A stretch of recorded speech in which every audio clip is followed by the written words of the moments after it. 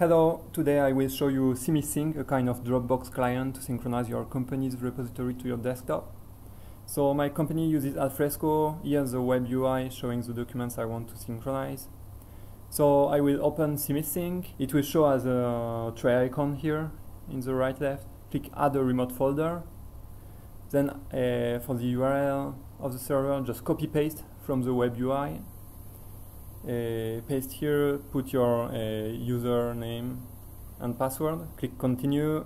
Then you will have to select which folder you want to synchronize. So in my case I want to synchronize the demo site, document library for Alfresco.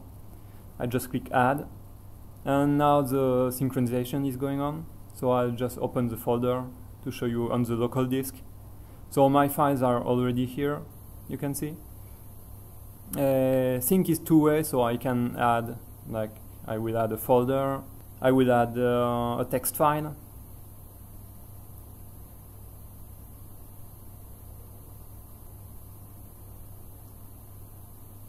So let's write something in this text file. And now we will see in the web UI my text file and my folder have been synchronized up to the server.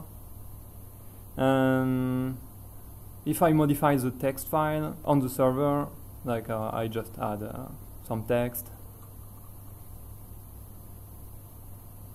I press save. So now the document has changed on the server, and CmisSync synchronizes it automatically to my computer. So if I open it, you see I have the modified file.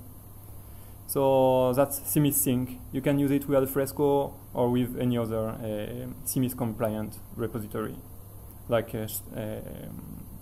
Documentum, SharePoint, Nuxio, IBM FileNet. So the URL is CmisSync.com. It's open source. You can download it for free. We're also offering business support, a business plan with support and extra add-ons.